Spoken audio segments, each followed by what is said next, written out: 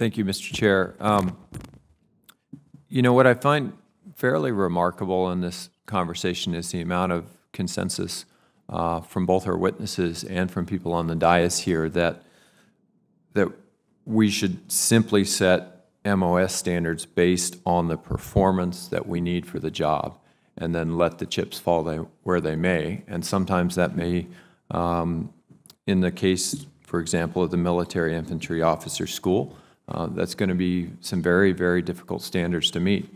That said, I have no doubt that someday a woman is going to meet those standards.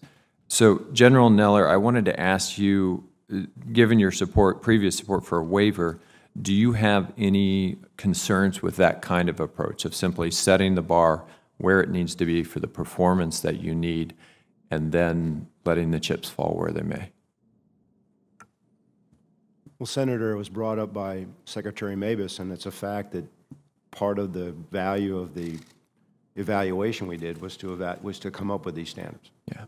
So now we have these standards. I mean, there were always standards. There were standards because any of these Marines that were involved in the evaluation completed an MOS school, which had task condition standards to which they had to successfully complete. So it wasn't like there were no standards. To get into the school, the females had to go and pass the male scoring on the male PFT and CFT. So where we are now is we have a decision. You know, we made provide our best military judgment based on what we learned in an evaluation involving teams, crews, and squads, something that has never, ever been done, not just in the history of the United States, but from what we can tell, nowhere. No one ever looked at it in this way.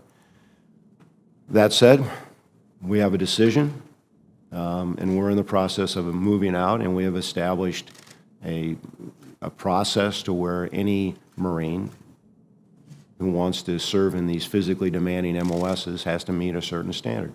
And we will see where the chips fall.